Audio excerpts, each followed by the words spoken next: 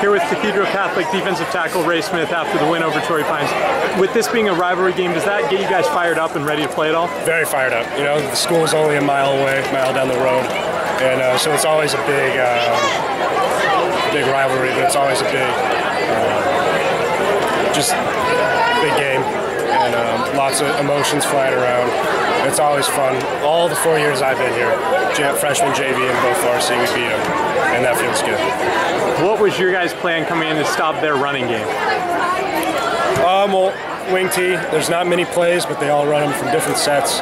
So we put in a few different slant calls, and just we knew they were going to cut, and you know, we just prepared the whole week on it, and I'm glad it all worked out. You guys started the season with a tough loss to a really good team in Folsom. Does that help you guys going on? It does. It kind of puts a chip on our shoulder. We knew Folsom was a great team, and to this day, I believe Folsom's the best team I've ever played against in my high school career. Much respect to them. But yeah, no, it did, and we kind of made a pact that we don't want to lose again. We hated the feeling, especially being beat that bad. We hated that, so we don't want to end up like that in a game again. What are the goals you guys have for the season? What do you need to do to get there? We're just taking it one game at a time. Win each game, and hopefully, if we win each game, good things happen, and we make it far.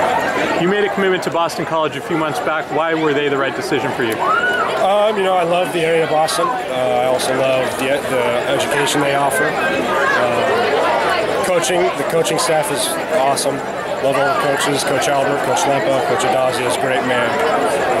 And I stepped on campus and it just kind of felt right. You made a visit there right before you committed. Do you have any future visits planned, an official, anything like that? I'm not sure when the official is, but I'm taking an unofficial with my mom and my sister for the Louisville game. I believe that's November 8th. So I think I'm staying there for the weekend. And then official visit will probably come after the season. Since you committed, have any other schools reached out to you? Yes, a couple. Harvard, SanDiego State, and the Naval Academy have all kind of stayed in touch. And that's about it. What were the things you did this past offseason to improve? I just worked hard. You know, you can't sit on your butt and not improve. I knew I had a big role coming in as a returning starter, and so I just worked on just my technique and getting bigger. I wanted to get bigger, and it's paid off.